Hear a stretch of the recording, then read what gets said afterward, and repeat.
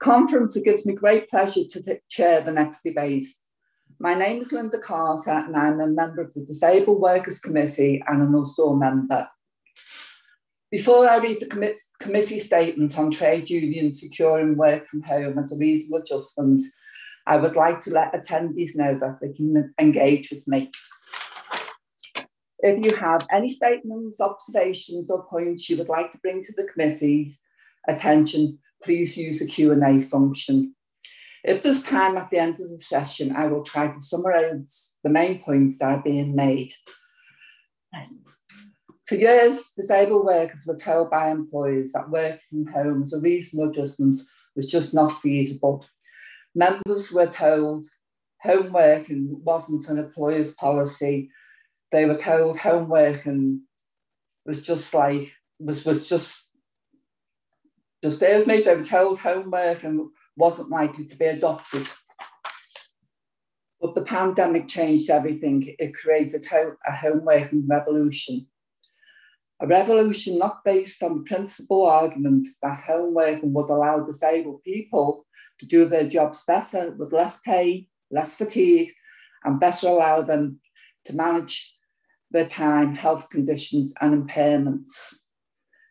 The home working revolution was purely a necessity. The home working revolution was purely a necessity response to the pandemic. When COVID-19 hit, suddenly millions of people were told explicitly to work from home, including many of those who had previously been told it was impossible.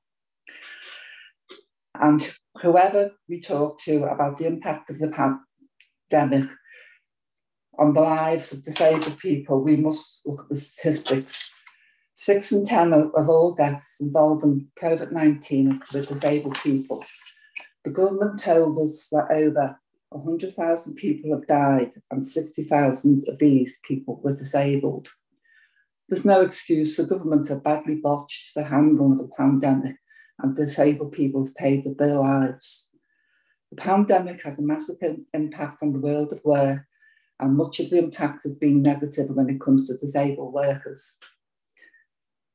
And make no mistake, mandatory home working has had a negative impact on some disabled workers. We believe that home working should be a members-led and that's their choice and not something imposed on them. However, home working for many disabled workers was the most important reasonable adjustment they had requested, and the first request turned down by employers. We know home working comes with many benefits for disabled members: increased productivity and reduced sickness absence. A unison survey on home workers during the pandemic found that 73% of disabled workers were more productive when working from home. When asked why, the reasons for increased productivity included impact on pay, fatigue due to less commuting, and ability to work with additional breaks and later starting times. The same survey found that a number of disabled workers took less sickness absence as they were able to manage their condition and better working from home.